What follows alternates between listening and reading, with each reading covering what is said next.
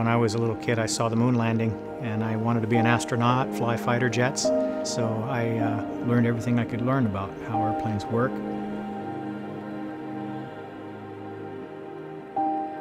I thought I'd be an aerospace engineer, but by the time I was taking my student pilot rides and checking out in different kinds of airplanes, I realized I couldn't afford my taste in aviation. So I put that on the back burner, flew hang gliders instead, flew more radio control models, and figured maybe one day I'd build my own airplane. So my father and I had started a snowboard company. The opportunity space was large. We could make a lot of snowboards. We could make them very inexpensively, and they're very high quality. And we needed a way to market that, so we figured we would build an airplane, and we'd use that as part of our trade show presence and our transportation solution. But at the time when I decided which airplane to buy and build, I talked to the manufacturer, and they actually convinced me to look into designing them a new airplane. I did some research on the internet, and I found that what I had missed since I stepped away from design and engineering of aircraft was not much.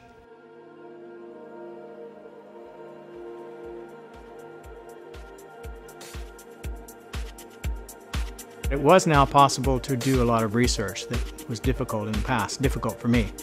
So now you can read old papers, new papers side by side, and I realized a whole bunch of things as I was doing this. One is you can't do what you want to do because most airplanes have a tailback behind you. It'd be nice to get rid of that. The other thing you'd like to do is have the wingspan of a long airplane, but you want to go fast too, and so they work against each other. So I really wanted to have a short wingspan airplane with the efficiency of a long wingspan airplane, and these things kind of came together when we wrapped the long wingspan into a form that gave me stability and control, plus induced drag reduction. So when the breakthrough happened, I started trying to develop it, maybe to patent the idea, and to see, what place it would have in aviation.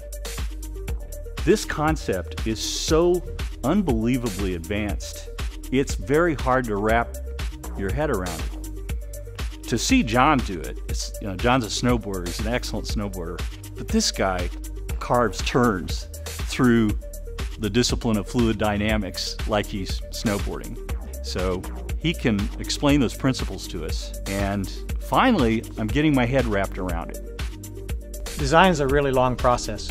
You start with a concept, you do a bunch of numbers and simple analysis, then you do a bunch of sketch work, then you bring it into programs that do more detailed analysis, and then you actually start the process of modeling. It takes thousands of hours, and you get into the process of detailed design, and that takes tens of thousands of hours, sometimes hundreds of thousands of hours, because everything gets designed, from the smallest bolt and nut to the biggest flight control system. And each one of those things is worked on at the same time by a large number of people, and so that's why it does take a long time to develop things that have a lot of parts.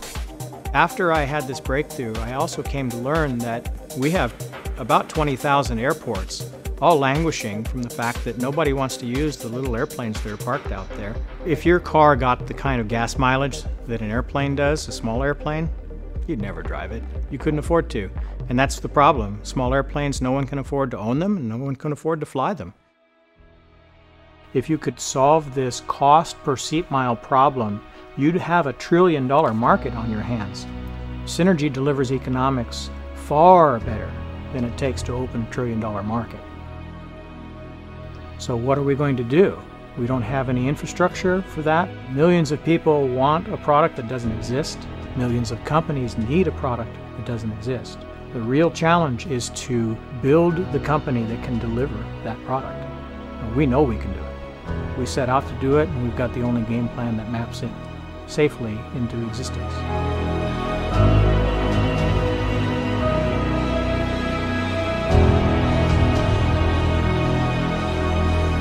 What we need at this stage is that interim financial partner with a vision to match ours, to understand that this is the path forward.